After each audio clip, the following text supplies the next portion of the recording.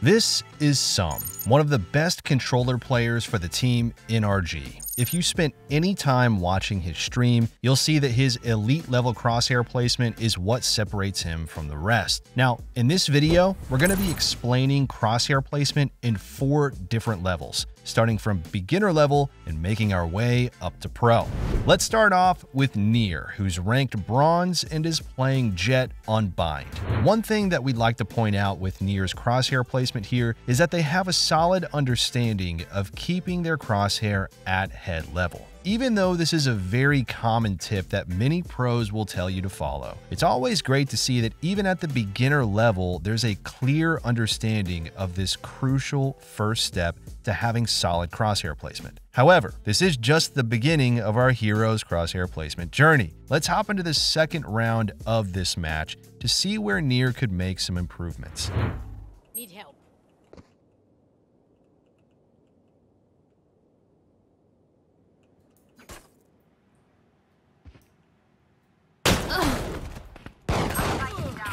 Near starts the round by slowly creeping their way towards showers while keeping themselves safe by hugging the left wall to have some cover as they move up. Something worth noting is that they also had heard that Omen used their teleport during the beginning of the round, meaning that Omen is likely playing somewhere in or around showers. But this is where they make their first mistake. Near fails to clear this initial close left corner angle. Generally, if you're playing quickly towards showers, the defenders actually don't have time to make it to this corner without being spotted. But since our hero chose to approach showers slowly, the amount of time needed for the attackers to get into this position unnoticed is now possible. After passing this first initial corner, they push deeper into showers and begin to turn to their right to clear the cubby. This is when some unfortunate timing happens, as the enemy Sage actually makes a footstep right when Near was about to clear the right side. This footstep startles Near and pulls the crosshair placement to the left side. This results in Near dying to the Omen, who actually was tucked into the right corner. The main point we want to highlight here, though, is the lack of understanding that there are many more corners to clear than they actually realize as they push into showers. If we take a look at another round where Near is clearing showers, we can see that they still are failing to clear this close left angle whenever enough time has passed that it can be a threat. Near did a great job of clearing this right corner angle this time, but is caught off guard by the Sage once again, finding a great timing. However, this doesn't excuse Near's behavior in not clearing this close left corner. Let's take a look at one more round of Near in showers. Spike. Nice go for it. Near goes through the same motions of not clearing this close left corner, but does clear the right corner, which is good. But they make one more crucial mistake with their crosshair placement, and that's peeking out around this corner without clearing all of the common angles one by one. When clearing this section of showers, the most common angle someone may be holding is behind the doorway into A site, since it gives the defender some cover and an easy escape route. On top of this, Near fails to clear both of these 2 corner angles. These angles are much more common than people would expect due to how they also provide cover from the attackers that are in A site coming from short. Whenever you're clearing showers by yourself, try to emulate this crosshair placement, since it'll set you up for fighting all of these common positions much easier. Much of what goes into crosshair placement is not your ability to control your crosshair, but rather having the knowledge of common positions that people will play and then setting your crosshair placement up to peek at those spots one by one. A super useful technique for this is to prepare the swing, where before you peek into an angle, you pause to prepare yourself physically and mentally for the peek, and then you swing.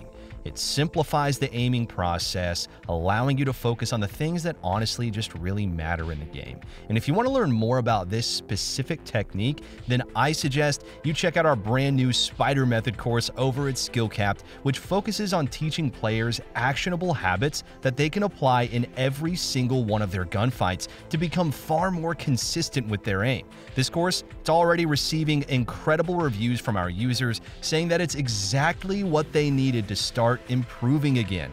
Even better, your subscription to SkillCapped gets you access to a free VOD review every single month in our Discord so that you can get directly connected with a top-tier coach and get one-on-one feedback with some of the best in the industry. And it's all backed by a rank-up insurance policy. So if you don't improve while actively using our service, you're going to get your money back, and we don't ask any questions. We do this because it's really important to us that our service works. And if it's not working, then you shouldn't pay. So if you're really looking to excel, be sure to check out SkillCapped using the link below, and we'll help you level up your crosshair placement. Let's move on to round 14 of this same match. Our hero Nier has positioned themselves into a fantastic off angle for A site. After a few moments, Nier's team pings that there's a couple of enemies outside of Hookah, with the minimap confirming this to be true by showing the Sage and Harbor. With two attackers being spotted on the map, Nier begins to rotate towards B side, but this is where Nier makes a mistake. Take a moment to try to answer this question here. What mistake did our hero make here in regards to their crosshair placement? The mistake here is that Nier had lost focus on their own crosshair placement when they began to rotate. If we take a closer look at the minimap, the only information that has been shown is that there are at least two enemies toward Hookah and that Nier's Sage is pushing through short A. So there are technically still 3 of the enemies unaccounted for, as well as an area of the map that hasn't been fully cleared yet, which is showers. Ideally, while Nier rotates towards B side, they should be focusing their crosshair placement on showers just in case an enemy was present. In this scenario, if there was an enemy who was in showers, our hero has basically a near 0% chance of winning the duel because of where they're aiming. This may seem like a minor thing here, but it actually stems from a very common mistake that many beginner players make, and that is the inability to multitask with their crosshair placement. Our hero here loses focus on making sure their crosshair placement is facing potential threats because they're so tunnel visioned on the concept of rotating to B site. A skill you must develop with your crosshair placement is the ability to simultaneously act on an action, such as rotating or even picking up an ult orb while making sure that your crosshair placement is still focused on areas where potential threats can be, no matter how unlikely. To drive this point even further, let's take a look at round 15. Our hero and their team are in a 4v2 retake on B site where their weaponry is quite weak. While in elbow, Nier's teammate falls victim to the enemy Sova and, in the process, drops their marshal to the floor. As soon as this happens, Nier's crosshair placement fixates on the dropped weapon and they immediately start walking towards it. At this very moment, the enemy Sova peeks out of the smoke and proceeds to miss a couple of shots, but ultimately finds the kill onto our hero. As you can see, Nier's inability to multitask the goal of retrieving the weapon while also preparing their crosshair placement towards where the Sova would likely peek from made it so that they weren't prepared to take on this fight. Instead, if our hero had focused their crosshair placement towards the edge of the smoke while simultaneously moving forward, they could have achieved both goals of preparing for a fight and grabbing the weapon. When it comes to crosshair placement, don't always look where you're thinking, but rather look at where potential threats may come from as you act on whatever ulterior goal you may have. For our intermediate level, we have Mamba, who's ranked Plat and is playing Reyna on Haven. Once we get to the intermediate level, the vertical crosshair placement gets much more consistent, but there is a common mistake in regard to how people place their crosshair on the horizontal plane. To explain what we mean by this, let's hop into round 10 of this match. After a successful C-site execute, our hero's team finds themselves in an essentially already won round. All they have to do now is just hold the advantage they have in this 4v2 post plant. Our hero uses this opportunity to push themselves toward the defender's spawn. Mamba opts to play near this long corridor in hopes of catching a defender who's rotating off guard, which isn't a bad play. Just like our hero expected, the enemy Raze appears right in front of them and they land a frag. Although the result was our hero fragging the Raze, if we actually take a more critical approach to how our hero had taken this fight, we can see that they actually had to readjust their own crosshair quite a bit to finish the kill off. If we slow down the clip once more, we can see that Mamba's first shot was a bit off and was lagging behind where the Raze actually was. This is due to a common issue that many intermediate level players make, which is placing their crosshair way too close to the corner. Many players overestimate a couple of factors that inform them to place their crosshair so tight. The first is that every person that will peek into you won't peek as tightly as you believe they will. Especially when you aren't playing at the highest level, the enemy will peek much wider than you expect due to many factors. But the most common being that enemies don't really believe they're peeking that wide, but they don't have the mechanical skill to do pixel-perfect peeks.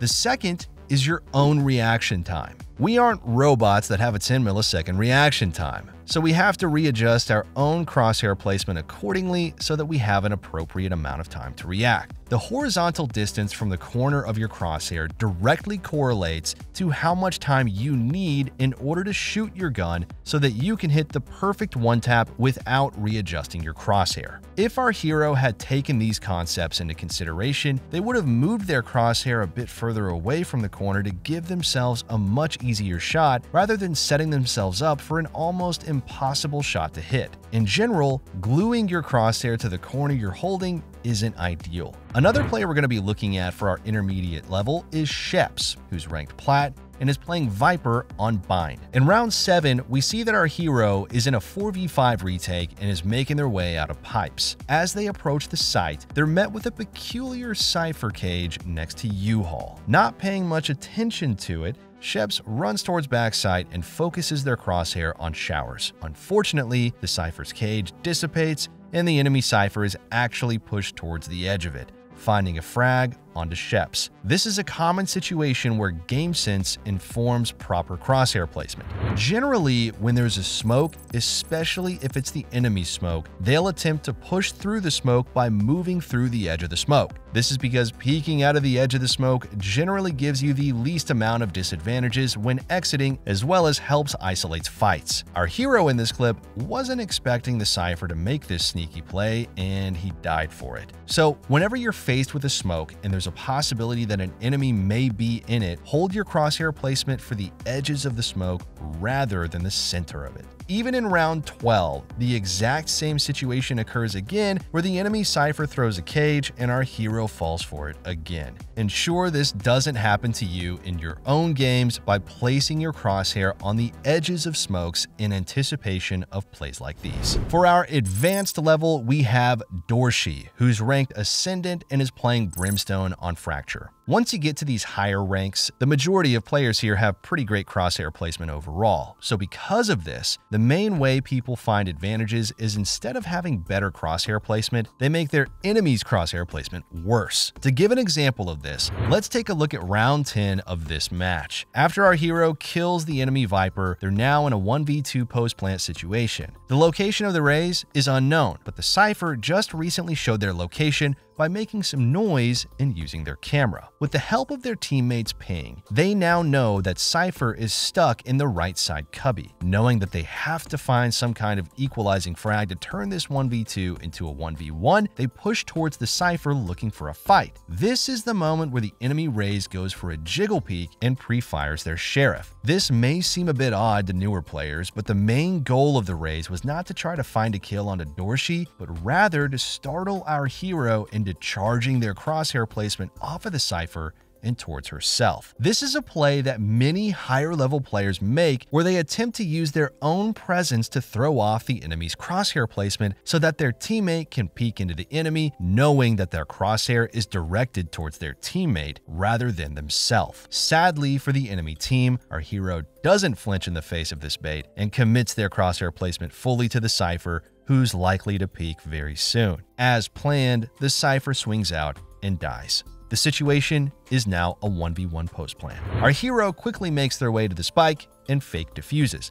After the fake, they choose to crouch walk to the right side. Knowing that the raise is on the left side of B main, they focus their crosshair placement towards that side as they continue to go as wide right as possible. The raise peeks out almost immediately and dies. This small interaction here shows how Dorshi used anti-crosshair placement to win this clutch round. If we pay close attention to this last interaction, the reason why Dorsey moves to the right immediately after fake defusing the spike is to make it so that when the Raze does peek out to check if the spike is being defused or not, their crosshair placement would be not prepared for the positioning our hero is in compared to where the Raze actually wants to look at. The Raze is forced into a spot where if they peek out towards the spike, Dorsey is already out wide and is ready to take a duel, whereas the Raze's crosshair placement is prepared for a fight much closer to the spike. Going out wide like this also makes it so that the Raze will peek out much wider than they'd like to, exposing way more of their body,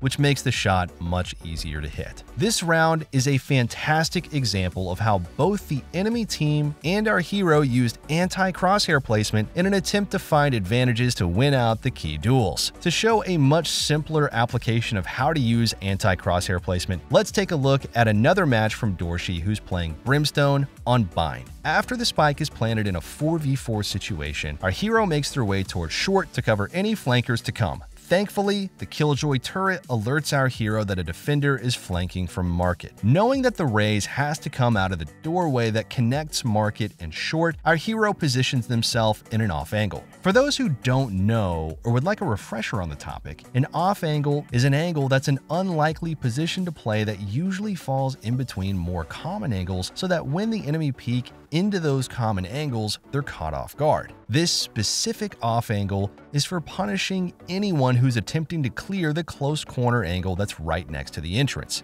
If we go back to the clip, we can clearly see that the enemy Raze peeks out to clear this corner angle that's right next to the off angle that we've established. The crosshair placement advantage was just enough to give our hero the winning edge in this duel. Using whatever methods possible to throw off the expectation of your opponent's crosshair placement is crucial in finding way more kills once you get into the higher levels. Once you've reached the pro level, much of what differentiates your average advanced level player and a pro when it comes to crosshair placement is mostly just the refinement of the pre-existing concepts that both parties understand. Nevertheless, there are some small tricks that pros use to help find advantages here and there when it comes to crosshair placement. For our pro level, we're going to be taking a look at how S0m misdirects his opponent's crosshair placement in this Haven match. In the middle of the third round, S0m is in a 2v2 where they make a plan to push through B site to A site. Taking advantage of this moment, S0m makes his way up Heaven and asks his teammate to plant for Heaven so that he can have a strong position for the post plant. Now, as he turns his back, he actually catches a tiny glimpse of the chamber. Knowing that the chamber will likely push S0m to clear Heaven, to make the retake a bit easier, S0m positions himself into an off angle that's near the window. Pay attention to how his off angle is not playing in one of the corners of the room because these are way too predictable. He puts himself somewhere in the open room, but also adds an extra element of anti-crosshair placement by crouching. At the Radiant and Pro level, every player's crosshair placement will be at head level 99% of the time. To counter this, S0m adds a crouch as an extra layer to his off angle because he knows this slight change in elevation to his head will add a little more variance to the enemy's crosshair placement who's assuredly aiming at head level. To really drive this point home, here's another example of a crouching off angle used by Tens. He's crouching pretty much in the middle of the room, not in any of the common corners or angles. Right when the enemy Reyna walks in, all he has to do is click and the fight is already over. To bring it back to S0m though, he places his crosshair not too wide but not too tight from the corner and lands a perfect headshot onto the chamber. Following this, S0m drops out of Heaven and fires a shot to cover the landing noise. The enemy Omen throws a lurk smoke onto A site, which gives S0m a pretty good idea that he's likely pushing from CT spawn, and there's a tiny gap on the left side of this smoke, so S0m chooses to hold it and lands another perfect headshot onto the Omen. But the key detail here is that if you look at where the Omen was looking, he was still aiming towards Heaven. This act of repositioning and using a neat trick of covering his landing noise with a shot made it so that the Omen's crosshair placement was completely off. Always attempt to reposition yourself away from your last known location because this is likely where your enemy will be checking first. Even if it's just a difference of a few meters, that small change could be just enough anti-crosshair placement to win your next fight. If you can keep your position unpredictable, your opponent's crosshair placement will never be set up to take a proper fight. Why take an even duel when you can make it an easy duel by forcing your opponent to look in another direction instead? If you focus on your crosshair placement and your anti-crosshair placement, you'll start climbing the ranks in no time.